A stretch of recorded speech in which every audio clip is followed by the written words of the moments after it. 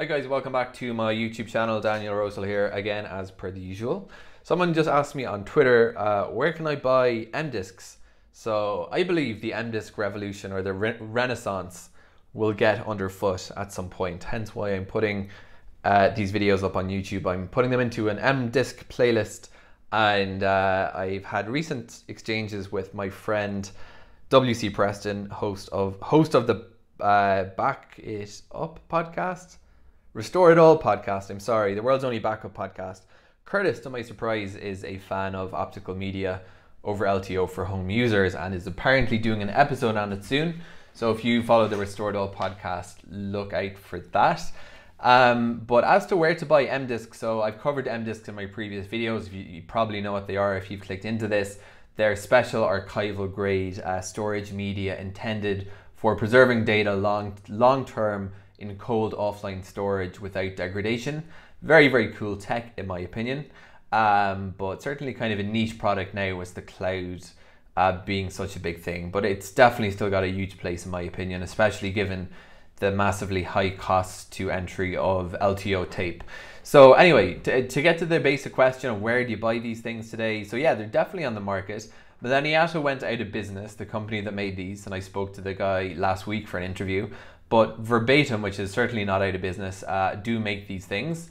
So I bought mine on Amazon.com, and I will show you guys the various M-Discs one can purchase. If I go for M-Discs, you can see, you also need, as I mentioned, an M-Disc drive. But these are the ones that I bought, these M-Disc BDR 25 gigs, 4 times. They have a branded surface. You can get them in printable variety too. There's not that much of a price difference. And you can get them, they have also the series of 1000 years archival storage. I think the regular ones are supposed to last 100. So they have like pricier ones that are maybe like even, I don't know what the difference is exactly, right? But you can see they've got kind of a slightly different product line for this 1000. So for me, the 100 years are more than good enough. And the ones I actually bought from Amazon were, in fact, I believe, yeah, these guys. So that's basically Amazon. They have they come in 25 gigs, 50 gigs, and 100 gigs. They come in spindles, they come in jewel cases, but the spindles are cheaper from what I can tell, at least, just eyeballing those prices. 18 bucks for 5 versus 64 bucks for 25. You can even buy them individually or in a case box, right? So that's Amazon. Where else did I find? B&H sell M-Disc, which is not surprising because for photo and video, these things are very useful for archival. So I'm not the only video lunatic, it seems, who is buying these. And likewise, they sell the spindles for 256 bucks. But they're the 100 gig spindles, so that makes sense. And where else? Just a couple of obscure websites I found here and there. Also Walmart. So if you're in the US, Walmart carry them, and basically Amazon, that would be my go-to. But depending where you are in the world, search for M-Disc in your locality, and I reckon you'll probably find a reseller of M-Discs. Now I wanted to also answer one more question while I was at it, and I thought I'd do a little cost comparison to try and investigate whether it's actually cheaper. I'm going to just zoom in so you guys can see what I found. So basically, I took the main M-Disc product on Amazon, which is the one that I've purchased, and I was just curious to know whether you're actually going to get a cost saving if you buy the 100 gig M-Discs versus 25. So I've never claimed to be a mathematical genius. In fact, I'm pretty bad at mathematics. So I'm going to show my workings just in case I manage to screw up. These are the number of discs, capacity per disc, 25, 50, 100.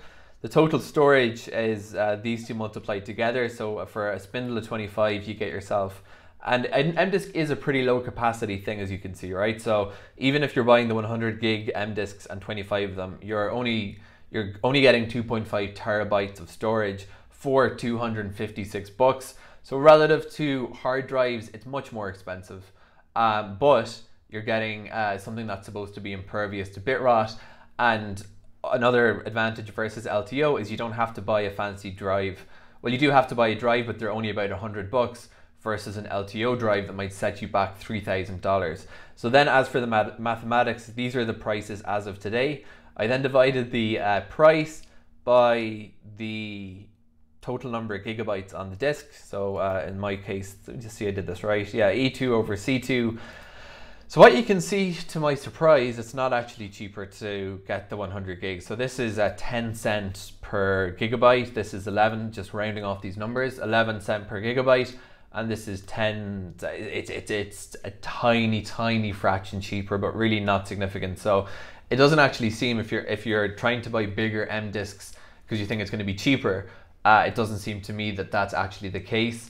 Instead, it's just maybe more convenient that you can you can get more data on each disk. Therefore, you're going to need to store less disks overall, but it won't actually be cheaper, work out cheaper from a data standpoint. Quite unusually, because from what I understand or what I recall, HDDs, hard drives, do have sort of diminishing costs as you go up there in storage. So this is to answer the question of where to buy M discs in 2022 and a little price working. Hope this video was of interest, and until the next one, thanks for watching.